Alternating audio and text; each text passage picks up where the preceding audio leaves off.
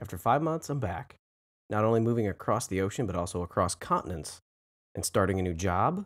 I'm finally back, settled into my new office. Please forgive the coronavirus working from home hair and facial hair, but I'm back. And what brought me back? Our good old friend, Anthony Riley, Sleeping Warrior. So if you want a little bit of science and a new experiment about cold moonlight, stick around.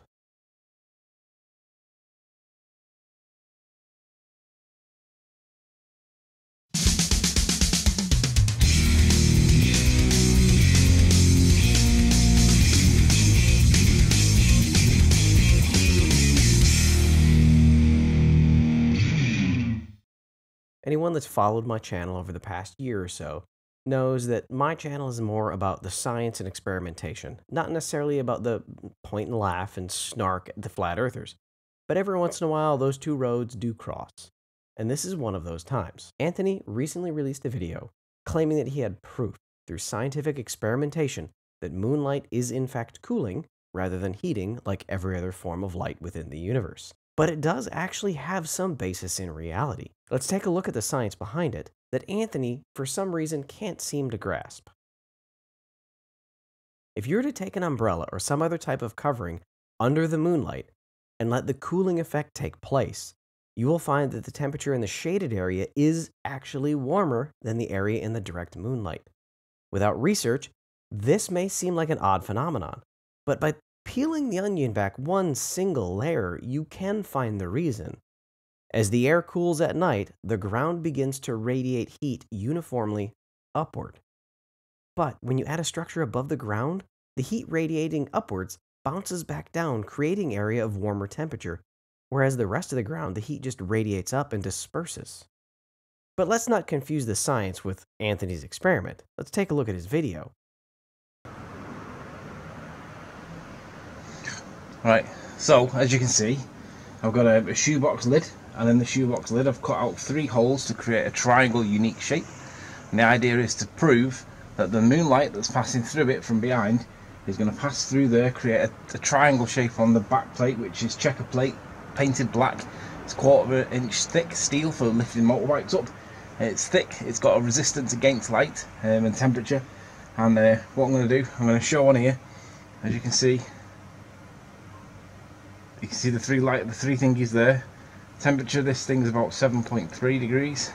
Go to the checker plate, and there you see on the back plate there, you can see that is specifically colder. So the outside of it is 8 degrees. It's been outside for about 20 minutes, half an hour. I move to this bit here, 7 degrees. Move off it, 7.6 degrees. 8.3, 8.4, 8. Looks like it's... Turn that light off.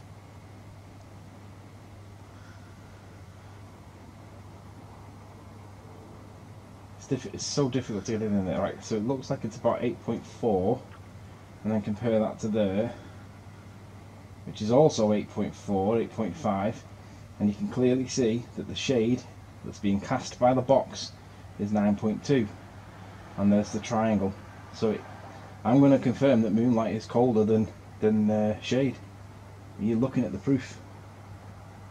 So look at how I've done it. I've got a shoebox lid with a spacer, so that there's no way that there's any heat being exposed from the shoebox lid.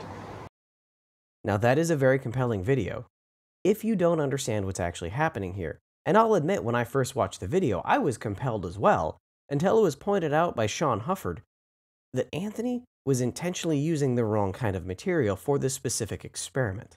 What Sean was able to identify is that the material that Anthony used behind the shoebox is actually a reflective material.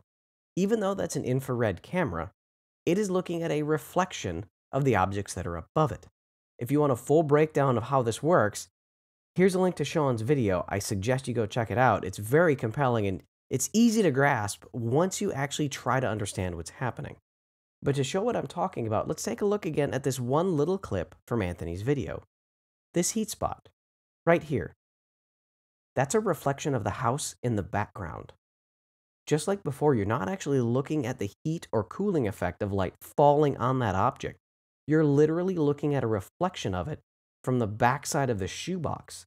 And what you're seeing on those 3 dots, you're seeing a reflection of the cool sky through those holes.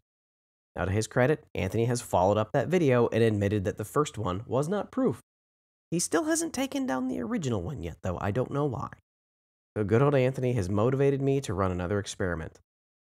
If moonlight is cooling, just as sunlight is heating, then concentrated moonlight will cause an excessive cooling effect, just as concentrated sunlight causes a heating effect. Here's my setup. I have an 8-inch Schmidt-Cassegrain telescope. The SET telescope works by reflecting sunlight from the primary mirror back forwards towards the front of the telescope to a secondary mirror. The light is then reflected backwards, back through the eyepiece at the rear of the scope.